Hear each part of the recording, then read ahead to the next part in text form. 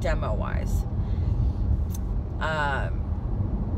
So it was a good gig, and the guy wanted Brandon to come back and work, but Brandon had another job. That's why he went to travel and see friends. So hopefully he comes back with that money and has, you know, a place to stay here in South Carolina. He wants to be a South Carolina resident. And me and Mom have been talking about moving into something more eco-friendly. We're probably gonna do solar panels, and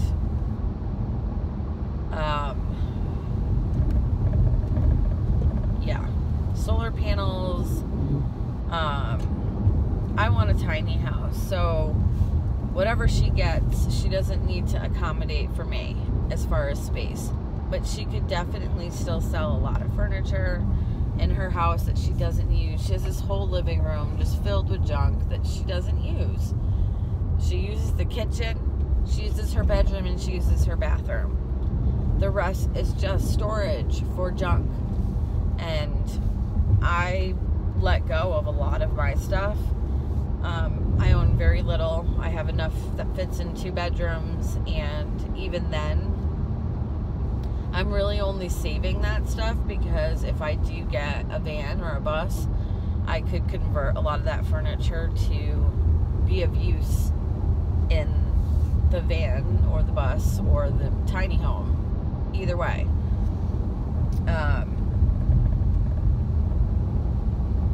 But I think I'm going to be doing a lot of car camping, like, soon. And I don't think that's going to be the worst thing in the world. But, like, I made a video this morning kind of explaining that I'm prepping myself, in a sense, watching a lot of videos. Hobo Allie is one of my favorite. I love her. And, yeah, like, and I watch Beck and Eamon. I can't think of all their names. And then is he Australian or British, or maybe he's from Canada? I don't know, but the tiny house adventures, that guy. And then, like, I just watch them, and it's just so amazing to me how awesome it is to watch. So I've been learning a lot. I know what I want. I know exactly what I want in a tiny home. And if Mom gets another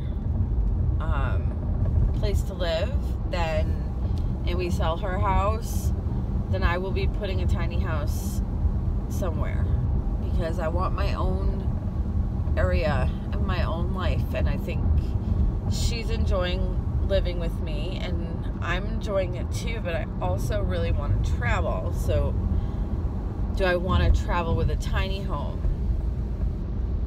No, I really want to travel in a van that's been converted. So I'm going to play it by ear and see what comes across my plate. But until then, I will be doing some traveling.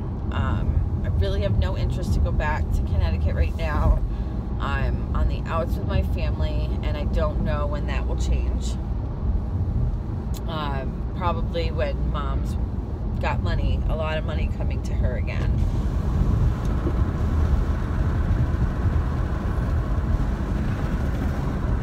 And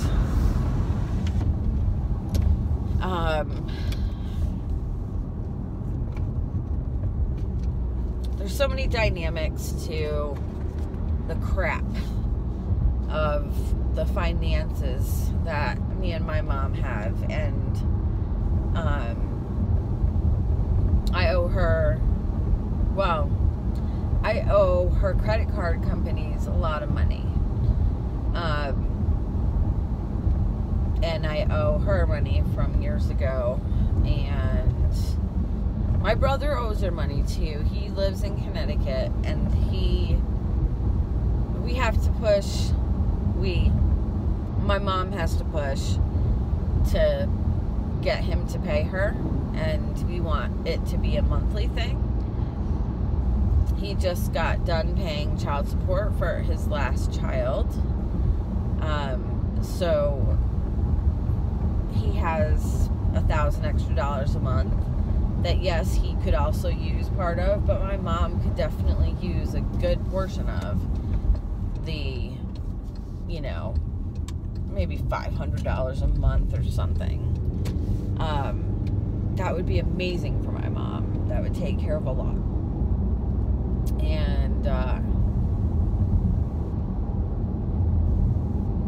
her and I really want to start a business.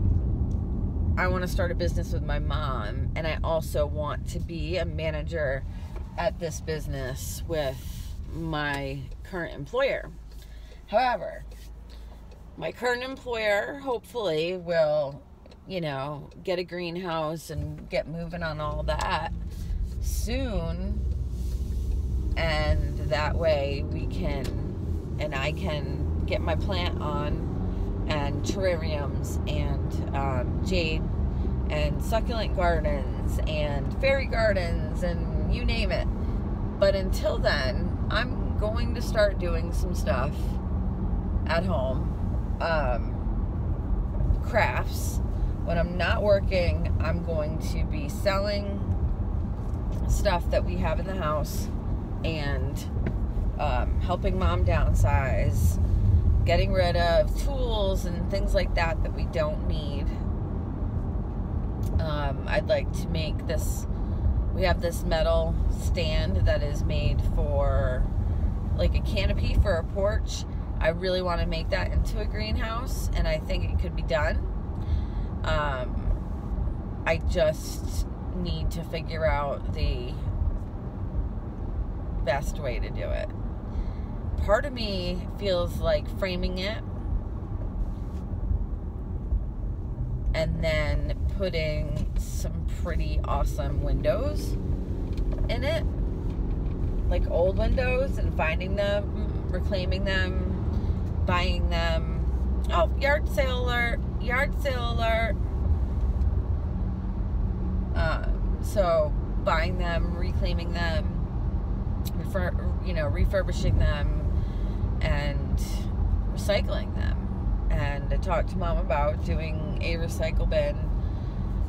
She burns a lot of her stuff that she doesn't need to, like leaves, compostable, just everything could be biodegradable. Or don't use a ton of paper towels, don't use paper plates. I don't use paper plates. I do use paper towels. I'm terrible about it.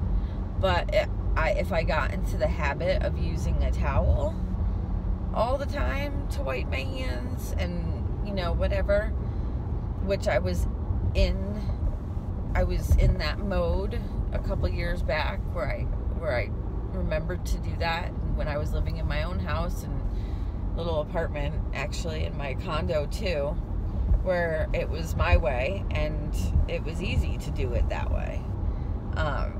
Now it was easier for my mom to do, somebody's cat.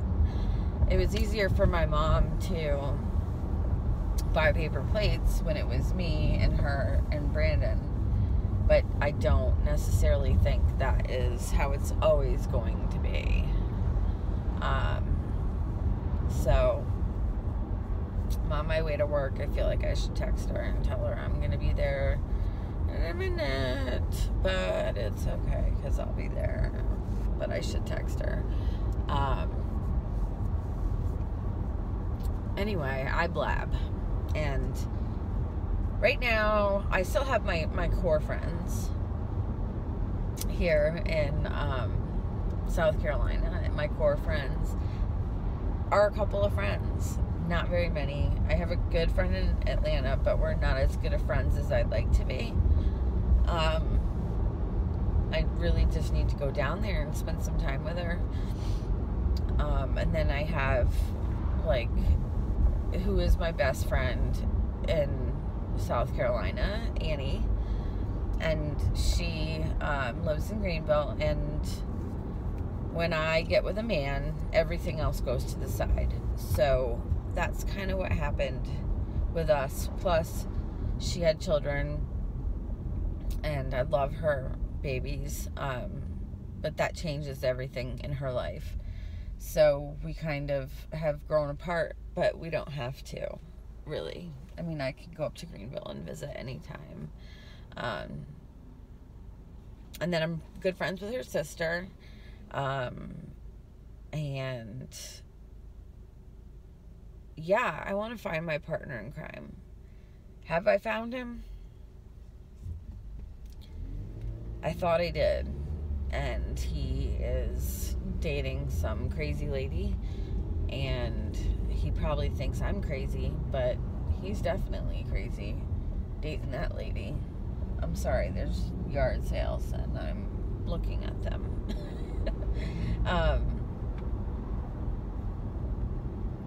So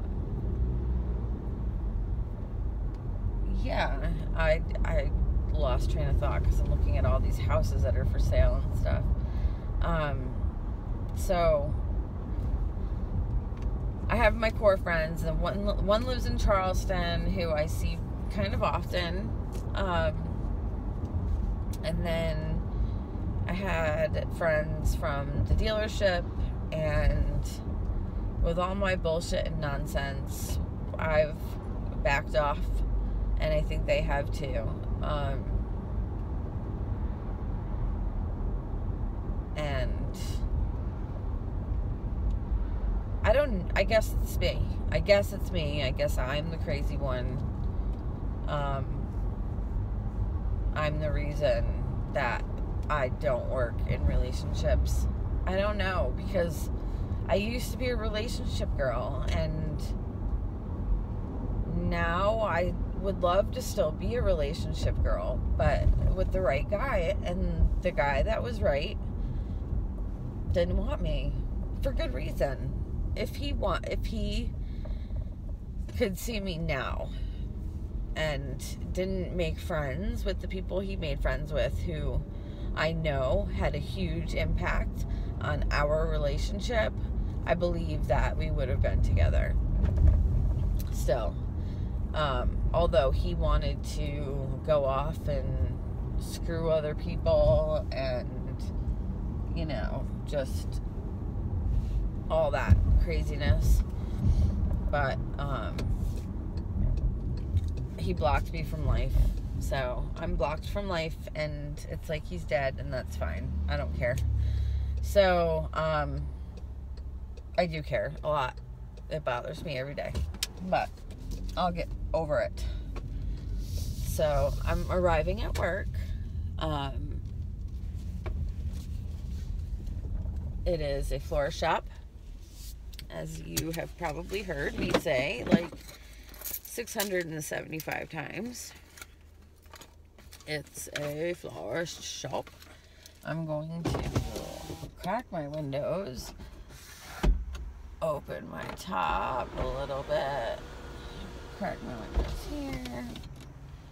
Okay, and then I'm gonna go in, I'm gonna make coffee and have a cigarette, and then I'm going to do all my paperwork that I normally do, and then